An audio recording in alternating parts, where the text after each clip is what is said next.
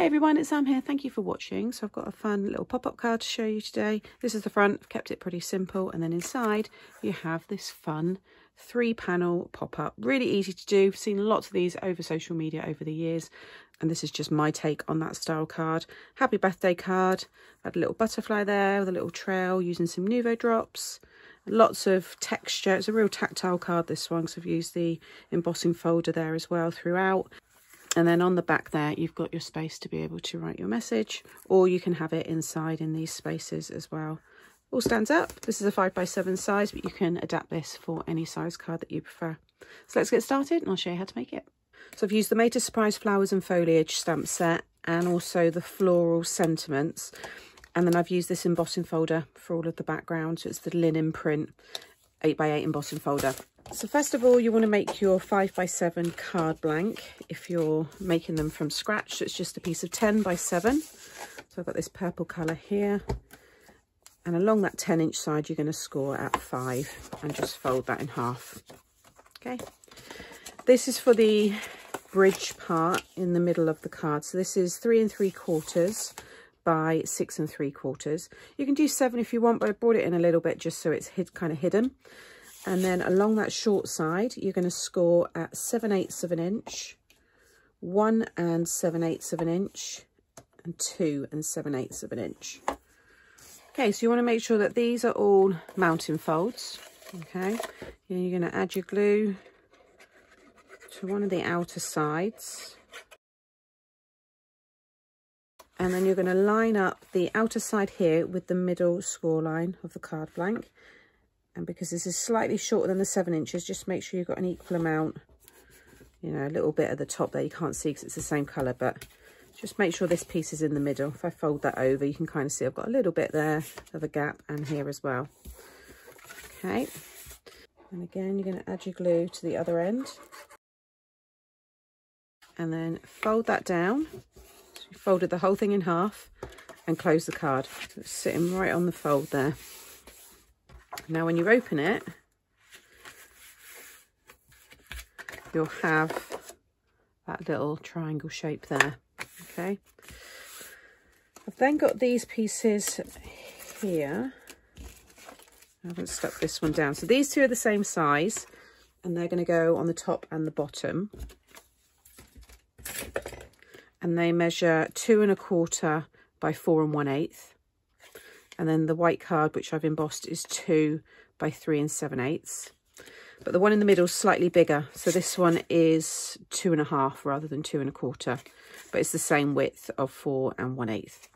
And then this piece here is 2 1/4 by 3 7/8. So I've embossed these two, and I'm going to have those both coming off the left. And then this one is going to be stuck to the right side. So it will be like that. But if you want, you could have these two coming off from the right and then the middle one coming off from the left. So it will look like that. It's entirely up to you. I'm going to have mine this way because I've stamped my sentiment towards this bottom right because I want to have flowers overhanging into this part here. So they kind of pop up. So get all the pieces stuck onto the matte layers first. So when these three are laid down next to each other, like so, it comes to 7 inches, okay? So you want to line this up with the top of the card, the first one you stick down. So you'll see it will hide this underneath. So I'm just going to use the quick grab glue, actually, just covering that part there. And then just remember which way I did want this. Yeah, because I want that lifted. So I'm sticking these on the left and just put my finger at the top there so I can get this butted right up to the top. And I'm sticking it all on this platform here. So lift it up a bit if you feel that would be easier. But if you then bring it across and make sure you push it right into there, and that 4 1/8 will bring it right up to the edge of the card. So that's as big as you can get. If you want to bring them in smaller, then you can do. Like so, you'll see now when you open it, it will pop out over to the right side. So then I'm going to take this one and it's going to stick on the right side and stick out to the left. So again, some glue along there, and you want to butt this one so it hits against this one at the top above it here. So get it running nice and parallel with the side here, but make sure it's pushed up to that piece. And again, you'll see when it closes, it will all fold in. So I don't know why that's sticking out. Obviously made that a little bit longer. You might want to bring them in a little bit. I'm just going to trim the edge of that off. I think I might have gone a little bit bigger with that one. I'm just going to trim that piece off there. There we go, so that's all hidden again. Now you'll see you get the two, and then we've got that last one which is going to go at the bottom. Then you'll see it runs flush with the bottom of the card.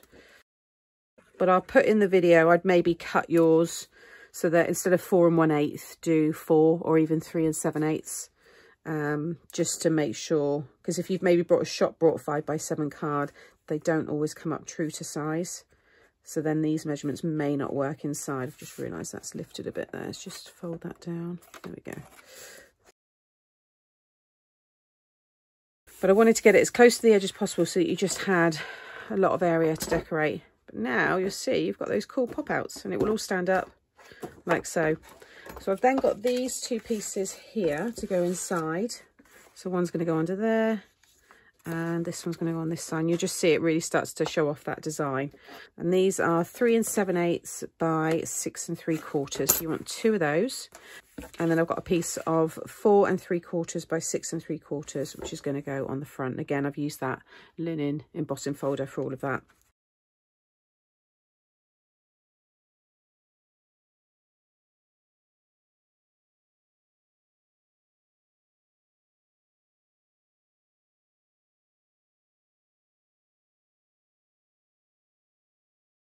Right, so that's everything stuck down. So now it's just left to decorate, and this is always the fun part. So I want to have some of them kind of overhanging. They can overhang down into this space and like up into this space, but you don't want them coming off the edge here, because if I stick that coming off the edge there, then it's going to come and stick out the side of your card.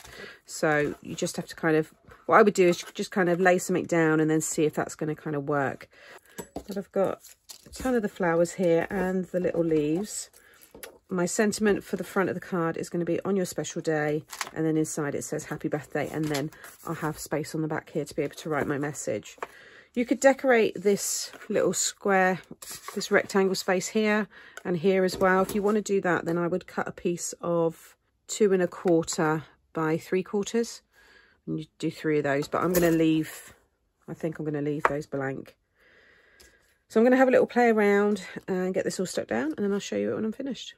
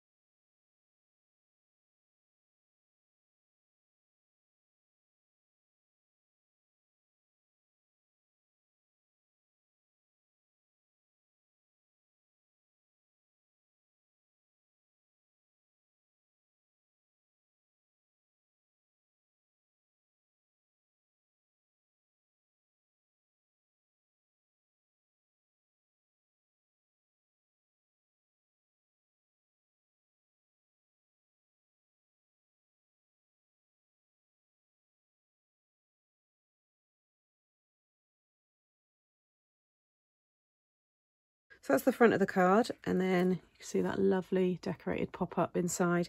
But I thought it'd be nice to add a little bit more yellow, and I was going to do a little butterfly trail. This is Yellow Brick Road. It's one of the Nouveau vintage drops.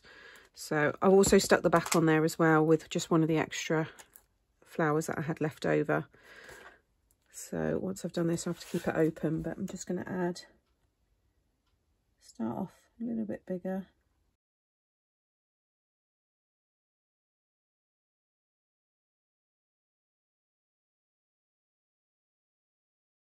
And then just try and make them a bit smaller. I've got a textured, obviously it's embossed. Just tap the back, but I think that just adds a sweet little detail on that side, and it kind of ties in the yellow a little bit more as well. I also added my accent glaze to the centre of the flowers. I did that before just so it could dry. And the butterfly is from this set here, Butterflies Galore. And I'll have everything linked below the video anyway, so you can check out the products. But I hope you've enjoyed this really easy, you know, pop-up style card from me today. I've loved putting this one together, and it was, you know, pretty quick to do. So hopefully it gives you some ideas, and you can certainly, I think, make this for many occasions. I think it's going to work really well. So as always, thank you for watching today's tutorial. I have some other fun pop-up cards coming up now, so you may want to go and watch those next. And as always, if you've enjoyed today and not subscribed to the channel, consider subscribing and hit the notification bell, and that way you won't miss out on any future tutorials. See you all again soon. Bye.